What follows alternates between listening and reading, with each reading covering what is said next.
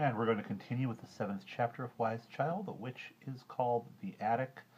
Wise Child just went through the very unpleasant experience of being coated with the herbs that she and Juniper had mixed together. Um, it was forcibly done to her by Juniper and Uni, which interestingly bothered me more as an adult to read about than as a child. This helped show that a Wise Child was actually Dorak, which is what they call the sort of witches that they are. Um, I that part of the book just made me really uncomfortable. I don't know how you feel about it upon hearing it. But post this experience, Wise Child has decided that it means she is ready to see what is in Juniper's attic behind the ivory door. So we will continue from that point. My heart began to beat quickly as the door slowly swung back and Juniper's attic lay in front of me. The first impression was one of light. Not only were there windows on two sides of the room, but there were windows in the roof of it. Below the roof windows, in the center of the room, stood a huge upright loom, and threads weighted with stones. I had often seen looms before. Maeve, I dimly remembered, had a loom. But I had never seen one so large, nor one threaded in such a variety of colours. Women in our village either made clothes in the dull brown colour you get from dyeing with crotal, or else they wove precious fabrics in red, white, and black, the colours of the Holy Trinity. There were certain reds, whites, and blacks in Juniper's work, but they were blended with greens and yellows, with blues and purples, and violets, with browns and corals, vivid scarlets, and the most delicate pinks.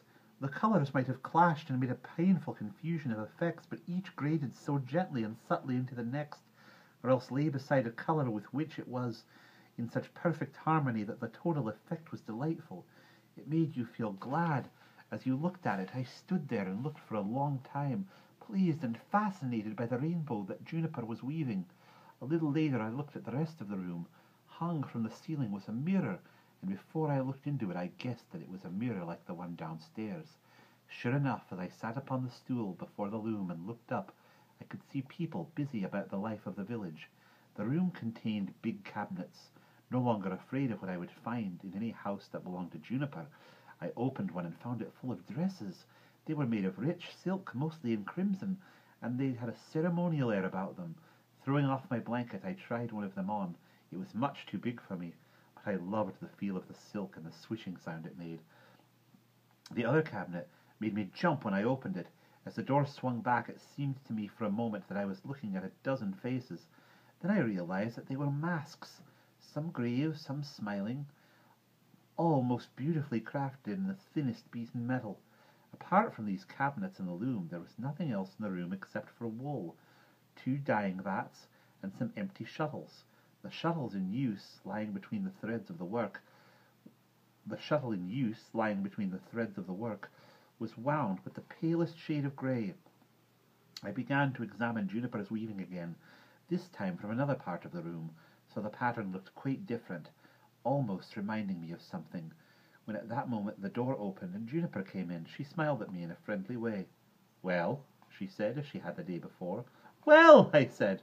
I knew that as an intruder in this room, wearing Juniper's dress and looking at her things, I ought to have felt and looked ashamed, only I didn't feel ashamed, just happy, so it was useless to pretend. "I do like it in here," I said. "Good, come as often as you like." "You don't mind?" "Not a bit. In fact, I knew you'd soon decide to come." "What's it for then, the weaving? Look at it, the colours. What does it remind you of?" I looked long and hard at the weaving, staring at it from various angles, turning my head on one side to see how it looked then. I kept getting the feeling I had when I first saw it, that it reminded me of something, but I still couldn't think what it was. "I don't know," I said at last. "What is it?" Juniper didn't reply. She had that way of not answering you, yet not seeming rude or nasty the way people do when they won't reply. "When I first came here," I told her, "I thought the attic might be full of horrible things, like my cousin said.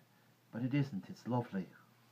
The next morning I felt perfectly normal, just as Juniper had said I would. In fact, life seemed boringly humdrum after the thrill of my flight, and wondering whether I was destined to become a Doran. "Why is everything so dull?" I grumbled. "I think the dull bits are often the best," Juniper said. "Too much excitement is very distracting. You just need it now and then to give you something to feed off." I didn't think I needed it just now and then. I wanted a lot of it. The next day, however, there was a sort of excitement I didn't enjoy at all. I was going down the cliff to Mass, as on so many Sundays, and although Juniper did not always come with me, on this occasion she did, because there was a sick old lady she wanted to visit. As we reached the bottom of the stream, I had never liked crossing it much, because there was no handrail, and halfway across you seemed a long way from either bank, and if you looked down you could see the water running underneath it in a way I did not like. Tilly did not like it much either, and Juniper always had to lead her. I had followed behind, feeling scared, but not too scared. This morning, however, the water was running much more quickly than usual. The streams high up in the mountains had come pouring down into our little stream, and probably some snow had melted up on the height, and the water was leaping and frothing and bubbling and making a loud noise, and occasionally making boulders bound as it tore along. Juniper walked ahead of me as usual, leading Tilly, but she did not notice until she got to the farther bank that I had stuck in the middle. I had looked down and had become rooted to the spot, paralyzed with fear, unable to remain upright. I had dropped to my knees, as I had when I was dizzy after flying, my hands clinging desperately to the planks on each side of the bridge. Juniper flung Tilly's reins over a branch, came back, lifted me bodily. She managed to do this in a quite gentle way, and carried me to the farthest bank, where she sat me down. We walked on toward the church, neither of us referring to what had happened. When I had left her, however, and was inside the church at my prayers, my skin grew prickly with the horror at the thought that I would have to cross that bridge again in order to get home. I could not imagine how I could do it. Juniper was waiting, as usual, outside the church, and the two of us, with Tilly, set off immediately toward the bridge. As if both of us were aware of an ordeal ahead, neither of us spoke at all. Usually I chattered, with Juniper occasionally throwing in an interesting sentence or two. When we got to the bridge, Juniper behaved as if the morning scene had not occurred. She walked ahead with Tilly, and it was only when she reached the far side and she looked to see if I was following her. I wasn't, in fact. I had not even set foot on those trembling planks. If I thought that she would come back to carry me this time, I was mistaken. She sat down on a log on the other side of the stream with the air of someone who was prepared to wait for a long time. Quite sure that there was no way I would ever cross the bridge unless Juniper carried me, I too sat down on a rock and prepared for a long wait. Time began to pass very slowly indeed, as I thought of the various possibilities. One possibility was that I might simply die of cold. It was not a very cold day, but it was quite bad enough, and I longed to be back home by the fire. Also, I was getting hungry.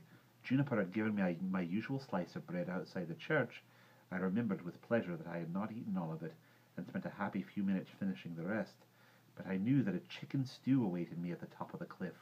There seemed no possible way of getting there, and if Juniper was not prepared to carry me, or even prepared to bring me a bit of stew from her own dinner, then I could not imagine what was to become of me.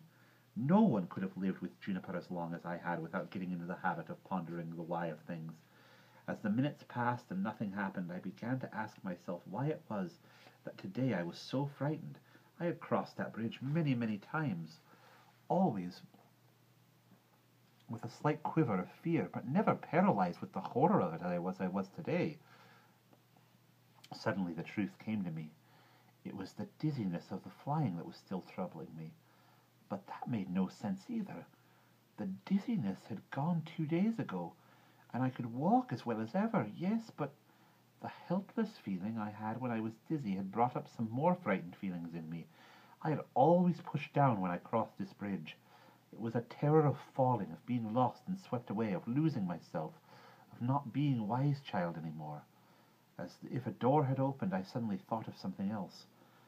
Only the other night on my flying trip, as I had walked up the great stone avenue, I had felt part of everything, part of animal and bird, tree and stone. If I was part of everything, then I was also part of bridge and stream. and of the sharp rocks beneath the water and the trembling, rushing waters, even if I fell into the waters, and even if I was swallowed up by them, I would still be part of it all. In such a world, such a universe, nothing terrible could happen to me. Suppose, I asked myself, just suppose that I walked across that bridge as if I was part of it and part of the water, that I decided that whatever happened as I did so, it would be all right. What then? Suddenly, it was as if a weight had dropped off me. I stood up, walked to the bridge, and crossed it, with only the slightest hesitation as I got to the middle. Juniper stood up as I reached the far bank and gave me one loving, comprehending smile, picked up Tilly's reins, and started for home. One part of me felt relieved and rather proud. Another part missed the thrill of being terrified. It had been exciting in a way. How muddling everything always was.